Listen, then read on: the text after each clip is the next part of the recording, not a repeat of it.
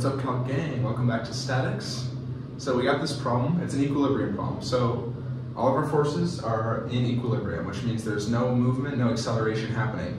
And we're given these four forces. So it wants us to find what force 1 and force 2 are equal to, given that our theta is equal to 60 degrees. So the image is on here somewhere. I just converted it into a force body diagram. Basically, it already is pretty similar to that. So when we have these problems, how do we solve them, right? How are we going to do that? Well, what's our status of equilibrium, right? When we're at equilibrium, what do we know about that? Well, we know that the sum of the forces in the x direction is equal to 0. That means that the forces pushing this way on the object are pushing equally back this way on the object. So however much these forces are pushing to the right, they're getting pushed to the left at an equal amount so that there's no force total, basically. And same thing for the y direction. Sum of the forces in the y direction is equal to 0. If it had a greater force than 0, it would be moving up or down. So that's why the sum of the forces are equal to 0, and that's how we know that. But what are these equal to, right? We have to actually solve a math problem to find what these numerically are. So let's go ahead and do that. So we know that some of the forces in the x direction are equal to 0, but we actually have to add them up now. So let's start with just top left, right? Let's go. Okay, so we have 5 kilonewtons on this one. So its force is 5,000, but we're finding it just in the x direction. So how are we going to do that? Well, we have this triangle here, right? So let's go ahead and complete it. So this is force y, this is force x. If we want to find force x, we're going to have to use a cosine. Cosine of theta is equal to adjacent over hypotenuse. So we know theta is 30 degrees, so we can say cosine of 30. Am I in the light? Not quite yet. So cosine of 30 is equal to adjacent, force in the x direction, over hypotenuse, which we know is 5 kilonewtons, so 5,000. So if we want to find what that equal to, if we multiply the 5,000 over by the cosine 30, we just get force in the x direction. So down here, 5,000 cosine of 30 is what this vector does, pointing in the x direction. But we have to be careful, it's pointing negative x. This is positive x, this is negative x, so we need to put a negative sign out front. Okay, that's our first one. Let's go to our next one, 7 kilonewtons. So we're going to do the same thing here. 7,000. But instead of using sines and cosines, we can relate this little triangle that it has in there. We know that the triangle is a 3, 4, 5 triangle. So using ratios, we're trying to find the x over the hypotenuse, right? So we know that 7,000, or we know that the x component, like if we're expanding this out, this triangle is the same as this triangle. So we know that the hypotenuse on this one is 5 and that the x is 4. So if we're trying to do that for the 7,000, we take the 7,000 and multiply it by 4 over 5. This gives you exactly how long this distance is, right? This force in the x direction. So there we go, we got that one. But we have to be careful too. This is also a negative. Why? It's because it's pushing in the negative x direction. So yeah, there we go. Good job on that one. So now we gotta go over here, right? Let's get started on this. So force 2, same thing. So it's gonna be plus force 2, but then we're trying to do just the x direction. So let's create our triangle again. Force in the x direction. It's gonna be not, let me try to expand this triangle out. That triangle is gonna be force 2. This is force x, and this is theta, right? Force x because it's pushing in the x direction. This time we're given a different theta, and if you used cosine, you would get this sign, right? Cosine is adjacent over hypotenuse, so you'd be finding this one. This time we have to use sine, because sine is opposite over hypotenuse. So this time we're going to use sine 70 degrees. Okay, that's that one. And that one's pushing in the positive x direction, so the plus sign makes sense. And here, we're going to go to say plus force 1. And then this time it's going to be cosine, right? If we make our triangle, force of x, that's going to be adjacent over hypotenuse. So adjacent force of x is going to be cosine. So force 1 cosine. And we know what our theta is. Our theta is 60. So what do we have here? We have this big equation, right? 0 is equal to that, that, and that. And we have 2 unknowns. We have force 1 is unknown, and we have force 2 is unknown. How do we do that? If you have one equation and 2 unknowns, you can't find them because there could be many solutions. But if you have 2 equations and 2 unknowns, then you have a system of equations, and you can find the answers. So we need one more equation to be able to find force 1 and force 2. What equation are we going to use for that? Well, we're going to find some of the forces in the y direction. So basically we're going to do all this again, but instead finding the forces in the y direction. So let's start with this one here, right? So sum of the forces in the y we know is equal to 0, but it's going to be equal to it's going to be 5,000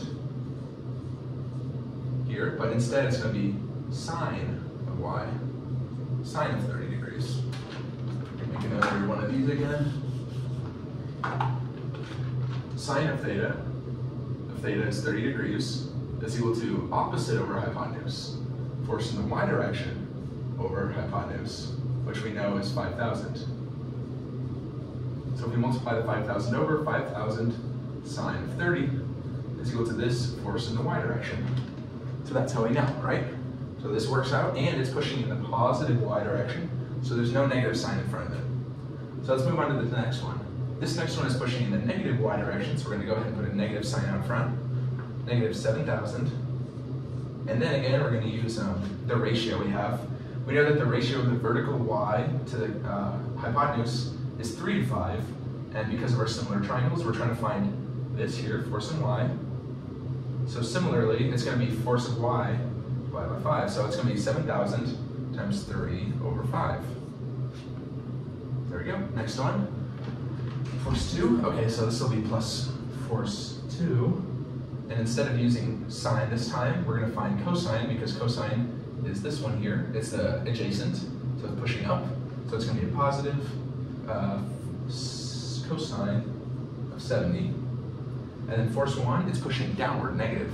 So don't forget negative force 1. And then if we're trying to find the vertical component, which is this side here, because it's parallel to the y, we're going to find sine, because sine is opposite over adjacent. So sine of theta, but we know theta is 60. So all right, here we go. Now we have two equations and two unknowns. We can go ahead and solve these. So this is just going to be a lot of algebra work now. So if you just needed help getting to this part, feel free to click off or skip to the answer in the later part. Or maybe just try doing this algebra work by yourself, but if you still want help, feel free to watch this part. So I'm going to pull up the chair. Okay, so the first part of this question is to find force 1, right? So we want to find force 1. So if we want to find force 1, we're going to want to cancel out the force 2's. So how do we cancel out the force 2's? Well, let's set each equation equal to force 2 by rearranging this equation. So if we want just force 2 by itself, let's start with force in the x direction. So we have 0 is equal to negative 5,000 cosine 30. So let's go ahead and move that over. So 5,000 cosine of 30. But then we can also move the 7,000 4 over 5 over. You can also go ahead and do all this math right now. You can simplify this, because this is just a number, and this is just a number. So you can actually combine these together before doing this work. But I'm gonna go ahead and just move them over, and then do all the work at the end on the calculator. So we're moving this to the other side of the equation by adding it to both sides, 7,000 4 over 5. And then we want to move force 1 over to the other side because we're trying to get force 2 by itself. So we're going to subtract force 1 cosine of 60 from both sides. And then that's just going to be equal to force 2 sine of 70. So we want force 2 by itself. So what I'm going to do is divide by sine of 70 from both sides. So then you're going to get 1 over sine of 70 times all of this. And that'll get rid of this sine of 70. So now we have force 2 by itself. Great. We did it. Sweet. Okay, so we want to do that for the second part now. So we have this equation again. So what we're going to do is we're going to move the 5,000 over, the 7,000 over, and the force 1 over, just to get force 2 by itself. So this is going to be negative 5,000 this time, sine of 30, plus 7,000 times 3 over 5, plus force 1 sine of 60. Is equal to force 2 cosine of 70. Once again, I just subtracted this over to the 0 side, added this to the 0 side, added that to the 0 side. To get this, then we're going to divide both sides by cosine of 70. 1 over cosine of 70 is going to get rid of this cosine of 70. So now what we have is two equations in terms of force 2. So because we know these force 2's are going to be equal to each other, right? They're both force 2. We can set this whole equation equal to this whole equation, and that's going to give us one equation with just one unknown in it, and then we can solve, which is perfect. So let's do that. Let's write it out all together. So it's going to be this equation, 1 over sine 70, 5,000 cosine 30, plus 7,000, 4 over 5, minus force 1 cosine of 60, and that's just this part, is equal to the bottom part, 1 over cosine of 70, negative 5,000 sine of 30, I missed a 0, I guess, sine of 30, third, plus 7,000, plus 7,000, yeah, okay, I'm confusing myself, 3 over 4, plus f1 sine of 60. Okay, there we go. This is our big equation with just force 1 as the unknown in it. So we got to simplify this down, so I'm going to do some erasing just to clear some space up. Oh, maybe I wanted one of these. Actually, no, I don't need these yet. So these are good, we don't need them anymore, but they're nice to remember how we got here. Okay, so next part, we just have to simplify this. How did I simplify this? I mean, it's a lot of work to simplify this now. Okay, yeah, let's just do that. Okay, let's just start with this. So I'm gonna break this up. So I'm gonna bring this part out because we're looking for the force 1. So it's gonna look like negative force 1, and it's gonna be cosine of 60 over sine of 70. I really recommend you guys try to solve the problem from here on your own because I might just end up confusing you guys more. So feel free to try this part on your own. It's just algebra from here on out. But I'm going to show you the answer later, or feel free to watch how I do it. And then the rest of this is just going to be a number. So then, yeah, plus 1 over sine 70, 5,000 cosine of 30, plus 7,000, 4 over 5 is equal to, and then I'm going to bring out the force 1 part of this, so it's going to be force 1 sine of 60 over cosine of 70.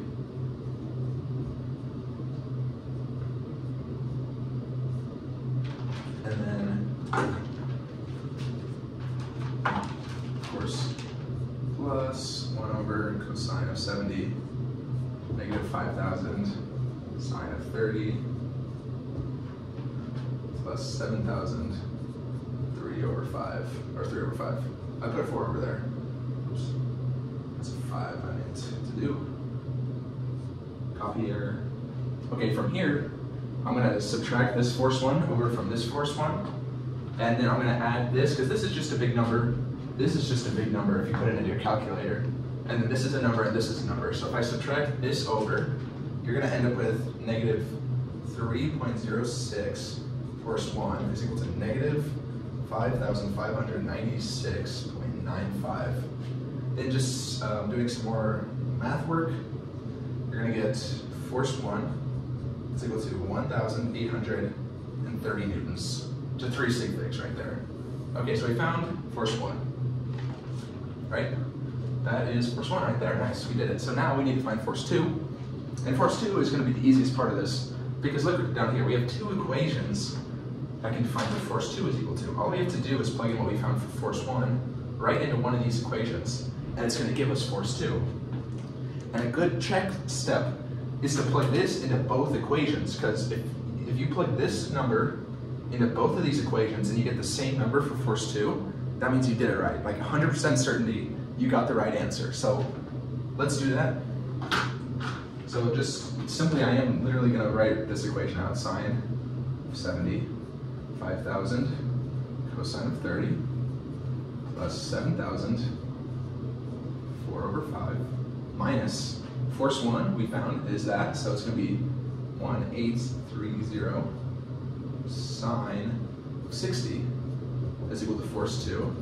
And then you're going to find force 2 is equal to 9,600 newtons. If you plug it into this equation, you'll get that. If you plug it into this equation, oh wait, hold on, which one did I do? Oh, I meant to use cosine. No. Lost track. Cosine. Boom, there you go. So this is a true equation. If you plug it into this, you get the same number, and that's how you know you did a good job. So that's all the problem is, right? Yeah, nice. So that's how you solve this problem. It's a lot of work, more algebra and more logistical thinking.